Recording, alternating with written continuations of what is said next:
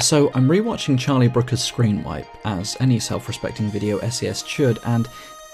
wait a minute, is that Ben Wheatley? Starting off making viral internet shorts in the early noughties, Ben Wheatley's first feature film Down Terrace was shot in 8 days, paid for out of his own pocket, and launched the career of one of the most intriguing independent filmmakers working today. His eclectic tastes have taken him from horror to comedy. Never thought about murdering innocent people like that before. No, he's not a person, Tina, he's a Daily Mail reader. To sci-fi, with an adaptation of J.G. Ballard's High Rise, a few episodes of Doctor Who, and his recent adaptation of Daphne du Maurier's Rebecca, proving he's worthy of mainstream validation. Blending social realism and Lynchian surrealism, But I'm doing a thing here, aren't I? I'm ascribing the success of these films to the lone genius, a single auteur whose films are the result of their inborn brilliance, and ignoring a whole team of creatives, including one of the most exciting up-and-coming storytellers working today. Which is why today's Employee of the Month is Amy Jump, the best writer you've never heard of.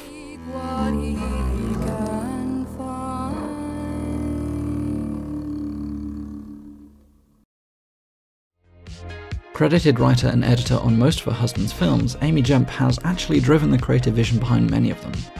Now I was talking to Amy Jump, who wrote the script, and then Amy did her first draft, which turned out to have nothing of the things I'd written in my last draft. So at that point my name disappeared off the script. Those virals I mentioned were actually collaborations between the both of them, hosted on MrandMrsWheatley.com, a home for their shorts and animation that became a catalogue for advertisers to browse their talents and offer jobs that kick-started their careers.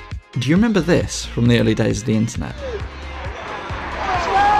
They did that. After Down Terrace became an indie hit, Jump and Wheatley's filmic collaboration began in earnest with 2011's hitman horror Kill List. Opening as a social realist thriller, we follow the character of Jay, a hitman for hire, as he crosses names off his titular kill list. Upon realising one of his targets is a friend of Prince Andrew, he goes rogue, and the moment the film gets to this scene, we start to realise Amy Jump is subverting a great many things here. Hitmen, thieves and bank robbers are considered to be folk heroes in a lot of ways, enigmatic everymen sticking it to authority. But Jump's writing pushes you into a place of moral authority, with the use of increasingly obscene violence, tinged with her trademark black humour, of course. The fuck are we gonna do with him now? Brilliant. Jay's wife Shell is aware of and complicit in his business, established as a couple under severe financial strain in the wake of the 2008 recession. I think the 80s recession was a lot more glamorous. That financial strain forces him to take the job in the first place, from a nameless, enigmatic client. That stress and the background tension of the film is compounded by Jay's history as a soldier in Iraq, a history he recounts to his son in the form of a fairy tale. Well, once these two brave and honourable soldiers, and they were in charge of guarding a man in a car. There are multiple Arthurian references in the film, a touchstone I've talked about before, if you want to check it out. I want a story about King Arthur. My story's better. This, amongst other things, creates a nostalgia for an age of moral surety. The Iraq War, a conflict of massive devastation with no clear moral purpose, has broken Jay, and his faith in anything we used to place moral faith in. The targets on his list all represent once benighted institutions, now sullied by our increasing awareness of their corruption, religion in particular. Whether it's an abusive priest or an insufferable performance of onward Christian soldiers. You're giving me indigestion. God's love can be hard to swallow. Yeah, not as hard as a dinner plate. Jay is left yearning for something as clear and sure as one of King Arthur's crusades. The Nazis, wish I could have had a go at them. Difficult for a man to know where he stands these days. He's instead left with no crusade of his own to fight, and his descent into horrendous violence shatters his moral compass even further than a morally dubious war or a financial recession. Doesn't feel wrong. They're bad people. They should suffer. But as the film unfolds, odd things start to emerge. Whether it's a sacrificial offering, the presence of Wiccan symbols, or his target's repeated thanks for their own assassination. Thank you. Even his client defines his task as reconstruction. Possibly an allusion to Christian Reconstruction, the belief in a return to non-democratic religious rule that re-emerged in the early 2000s. The film slowly twists into a folk horror tale. His clients revealed as cultists, and his recruitment implied to be a carefully designed summoning ritual. The ritual the film culminates in bears a lot of similarities to that of Hereditary, including a possible Antichrist figure, unwitting child sacrifice, naked cultists, and a crowning ceremony. It does away with the unnecessary exposition dump at the end of that film, and did it 7 years earlier. Amy Jump twists genre conventions to tell an allegory about our loss of faith in institutions we once relied on, and the shock and confusion of our moral compass in the wake of world-changing events. She contextualizes a hit not as a shady business deal, but as a Faustian contract with a devilish figure. For what is a contract to kill, other than the signing away of your soul?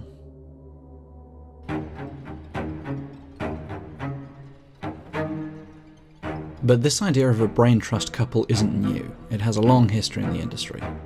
Behind every great man there's a great woman is a tired phrase, one I'd redefine as behind every great artist there's a team of artists.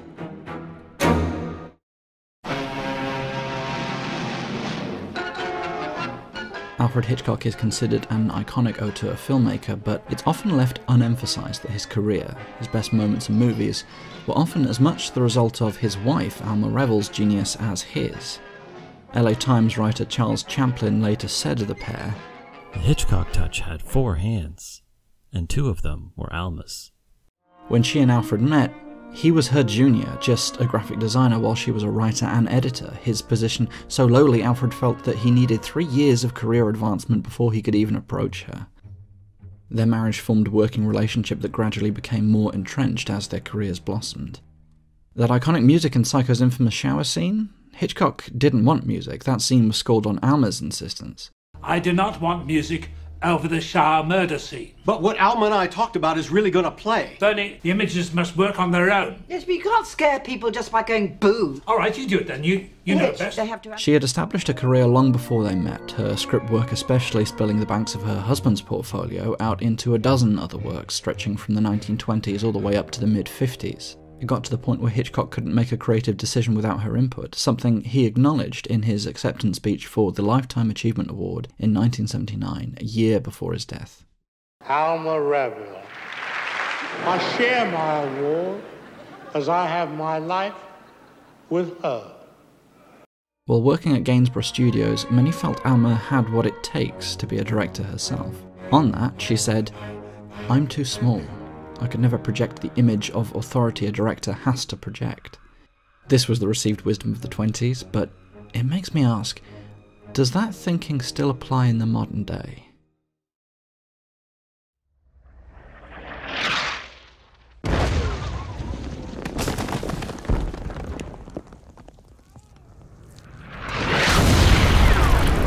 A field in England depicts the aftermath of an English Civil War battle, survivors from both sides fleeing the conflict, only to happen upon a field ringed with mushrooms.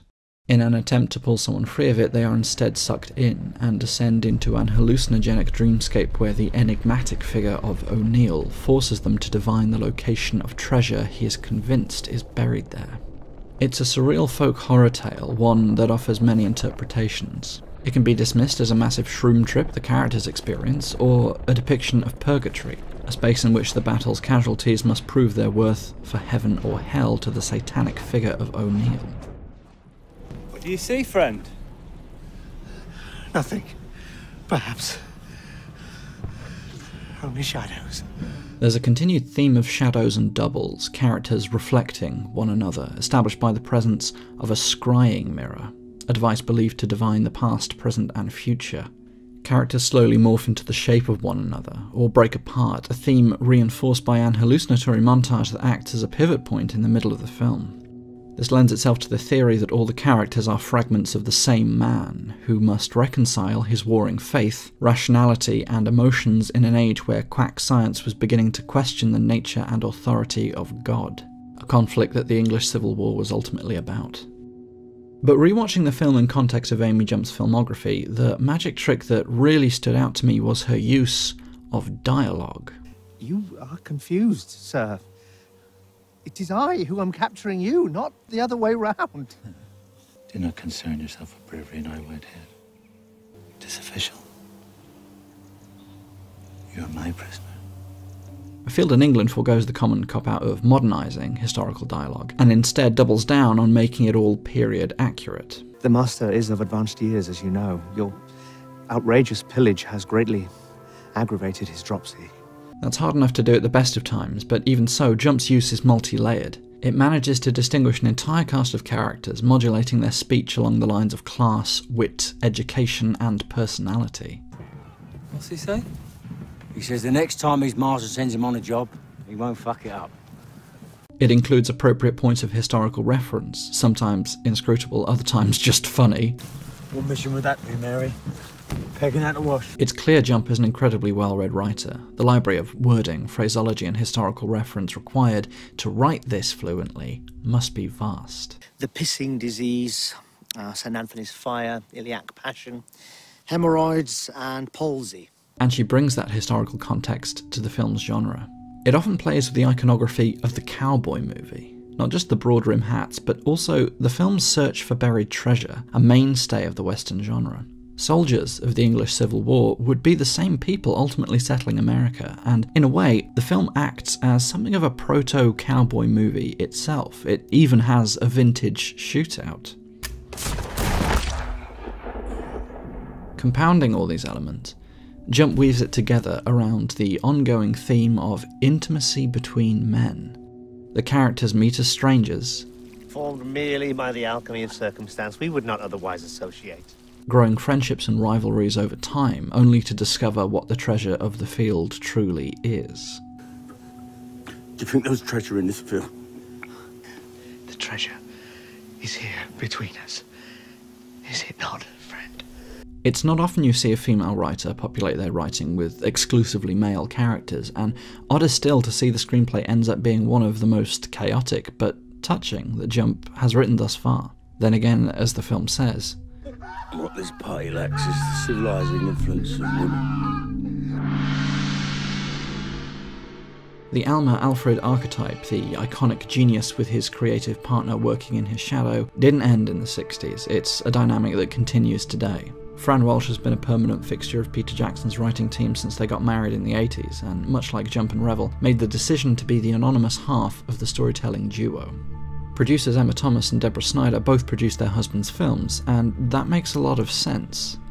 Production is a different but twinned discipline, the left-brain pragmatism that allows the right-brain creativity to make its way onto the screen. So the idea of a creative couple tackling one project from opposing sides actually starts to look better than the usual friction you get between a creative and their studio. A creative partnership is a relationship, an open and honest exchange between two people built on a foundation of shared trust and shared passion. The films of Amy Jump and Ben Wheatley are so unique, so idiosyncratic, it's hard to imagine two people not joined at the hip getting on the same page with each other from the outset. But are these better halves largely uncelebrated because, as Alma Revel put it, they're unable to project the image of authority a director has to project? It's an easy mistake to make, but listening to their opinions on the dynamic, I don't think it's that simple, especially not in Jump's case. Jump's anonymity is not a case of recognition denied, but a very deliberate choice, for a very deliberate reason.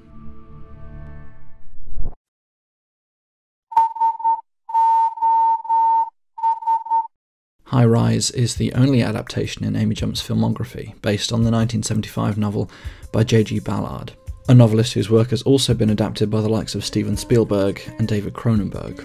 Set in a self-contained luxury tower block, the High Rise is essentially a diagram of class structure, with the lower middle-class families on the bottom floors. We're down in the bottom, in all sorts of shadows. Most families are, real ones anyway.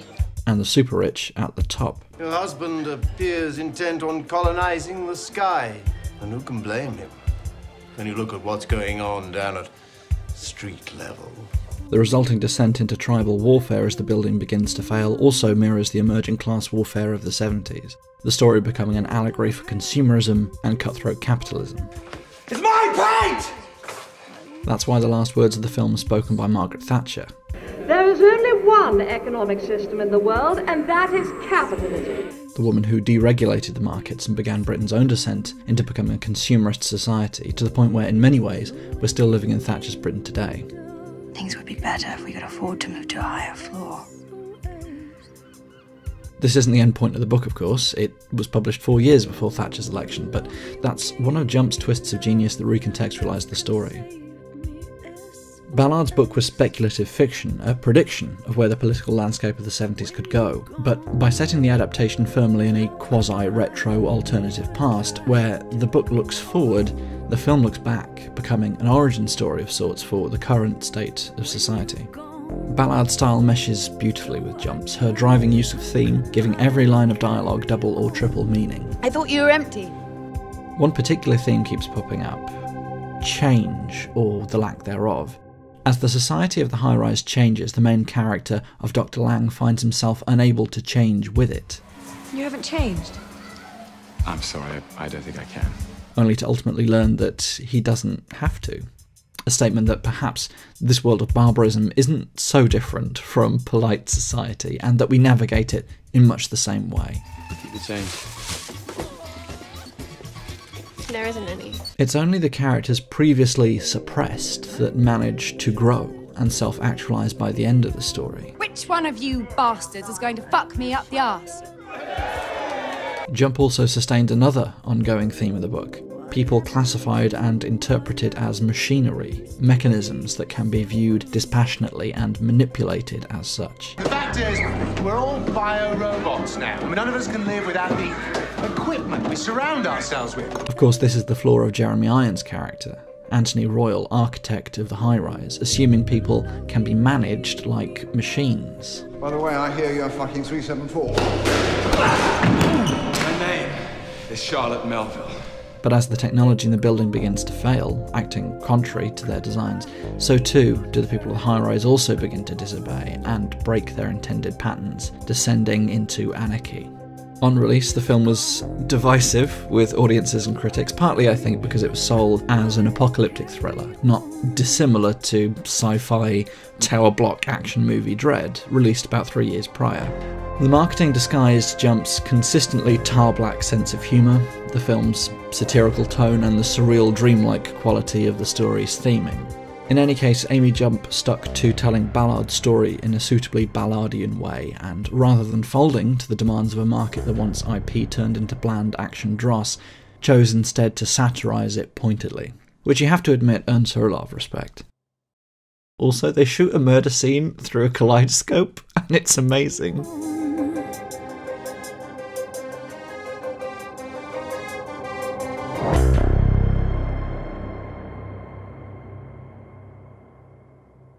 In all honesty, I barely scratched the surface of Jump and Wheatley's filmography. There's so much more I wish I could learn about the way Amy Jump works, but look for an interview with her, and much like Fran Walsh and Alma Revel, you'll find nothing. Like, barely an idea of what she even looks like. I could only find 2 photos, which I won't share here, and I'll tell you why. Jump's philosophy, her reason for her self-imposed anonymity, is pretty simple.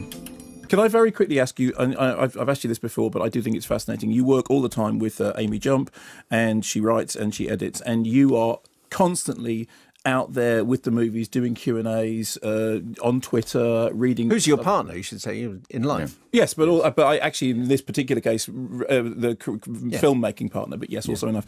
And Amy Jump doesn't do the press, doesn't do any of that stuff, because her belief is that the work should speak for itself. And between you, therefore, you seem to have like a perfect thing, which is somebody who's very front-facing and somebody who's just not having anything to do with that stuff.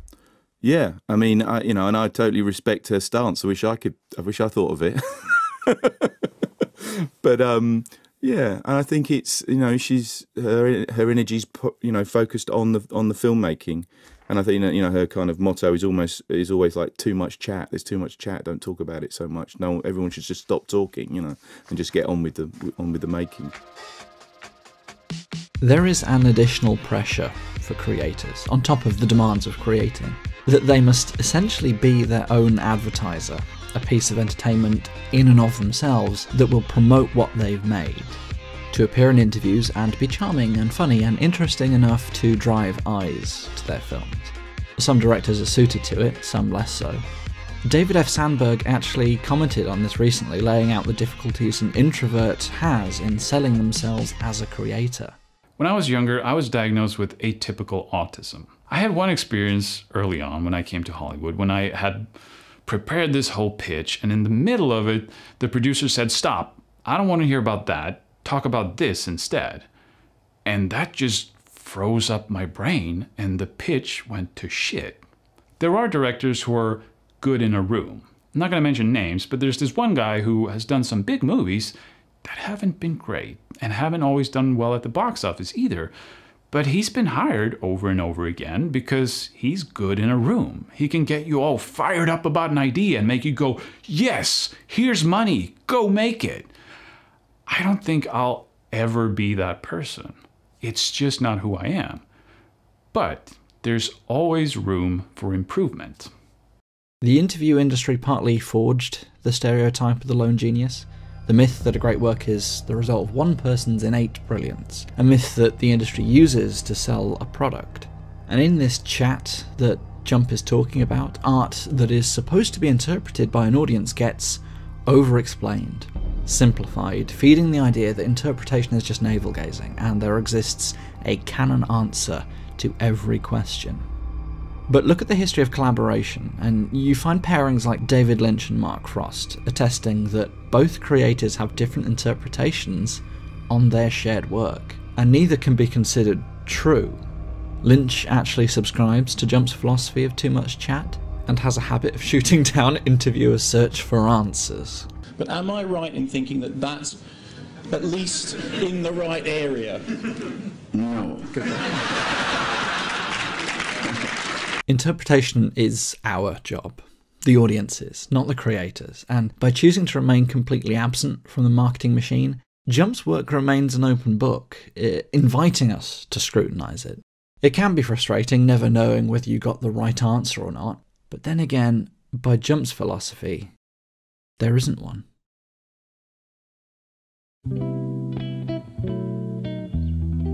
Free Fire is a Bostonian crime epic, opening with a gun deal that immediately goes wrong and the whole movie just gets stuck there. Taking cues from police reports on real armed standoffs, Amy Jump essentially writes a subversion of the Hollywood movie shootout. I forgot whose side I'm on! It's not easy to write a crime epic, or an action flick, or a bottle movie, but Jump manages to do all three at once in Free Fire, lacing in all the twists, mysteries and shifting tensions needed to keep such an isolated story going. And also she wrote the best character introduction line ever written. Vernon was misdiagnosed as a child genius, and he never got over it. In true subversive form, every single character gets shot in the first 30 minutes and slowly bleed out over the course of the film, their goals and conflicts becoming decreasingly small and increasingly pathetic. Jesus!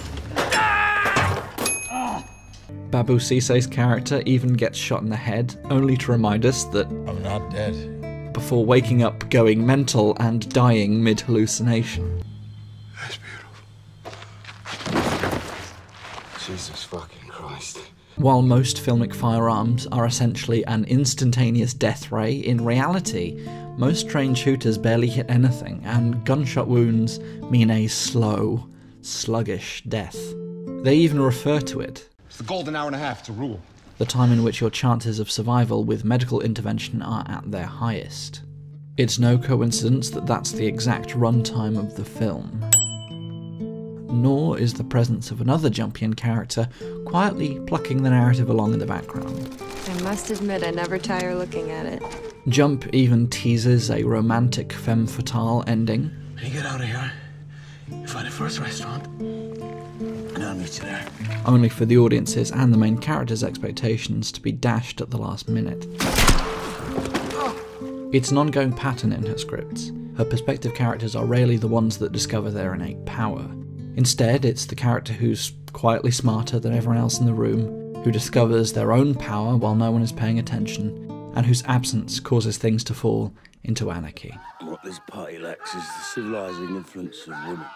Jump's films tend to say that self-actualization doesn't need recognition, and that validation comes from the self and not the celebration of others. You seem like a nice girl. We can't all be nice girls. Amy Jump might not be recognised as a lonely genius auteur, but then again, she doesn't want to be. Her next film looks to be Freakshift, a monster hunting horror flick, and she's even attached to the upcoming Tomb Raider sequel.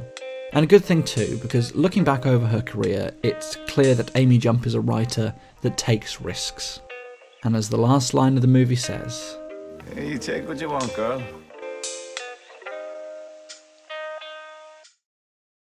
be sure to smash that subscribe button.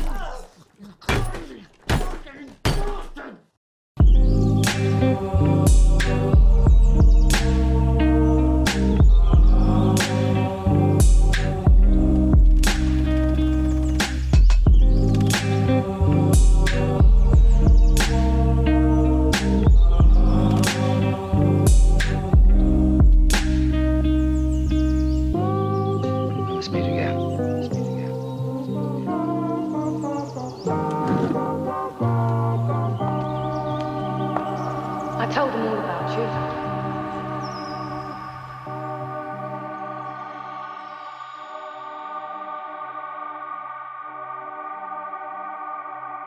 The Hitchcock touch had 2 hands, and 4 of them were Alma's. General Kenobi.